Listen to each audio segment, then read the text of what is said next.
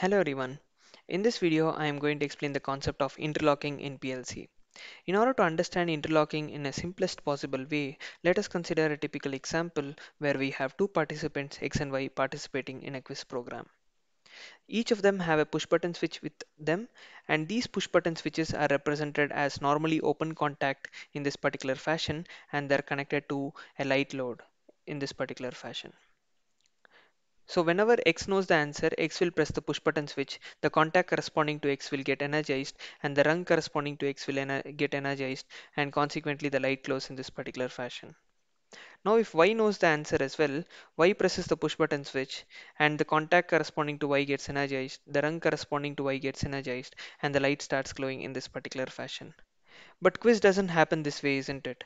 Quiz usually happens in a way where if a person knows the answer, he will first press the push button switch. And if the second person is pressing after the first person, he will not be eligible to answer. So in this case, what I'm trying to achieve is if the person presses the push button switch, even if the second person presses the push button switch, the light should not be glowing for the second person.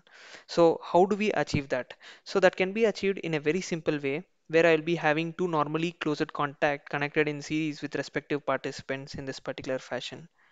One important observation to be noted is the address of L1 will be same over here to this contact, address of L2 will be same over here. I've just interchanged here in this particular fashion, and this plays a very important role in order to achieve that. So how do we achieve that is a big question, isn't it? So that is very simple. I have represented this in green because this will be initially acting as short circuit because these are normally closed contact. Remember this point. This is very important. So now for example, let us consider an example where X knows the answer and X presses the push button switch at the first place, and the contact corresponding to X will get energized, the rung corresponding to X will be energized, and the light glows for L1.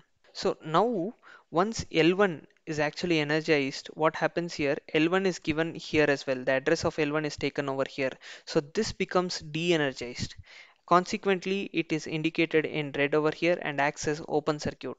Now, even if Y knows the answer and tries to press the push button switch over here, Y gets energized here, but this is acting as open circuit and it will not allow the current to flow through this path, and light L2 will never glow in this case. Similarly, if we have another case where Y first knows the answer and presses the push button switch in this particular fashion, the coil Y gets energized, the rung corresponding to Y gets energized, and the light glows in this particular fashion. And once L2 is energized, the contact that is corresponding to L2 over here will be de-energized and acts as open circuit because it was normally closed circuit. So when once it is energized, it will act as open circuit. So L2 was energized, as a result it acts as open circuit. And now even if X knows the answer and presses after Y in this particular fashion, the contact of X gets energized, but no current flows through this path because L2 is actually acting as open circuit. As a result, L1 is not energized and the light does not glow for L1.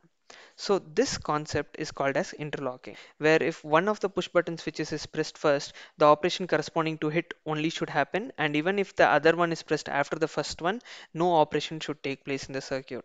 And this is applicable in a lot of application. For example, if a motor should rotate in the forward direction and reverse direction, once it is rotating in the forward direction, you cannot immediately change it to rotate in the reverse direction. So in that way, you can actually apply the same example over there as well. So I hope this concept is clear. In case you have any questions, feel free to reach out by typing in your questions in the comment section below. If you like this video, please do like it, share it, and subscribe to our channel for regular updates. Thanks for watching this video. Please do keep supporting. Thank you.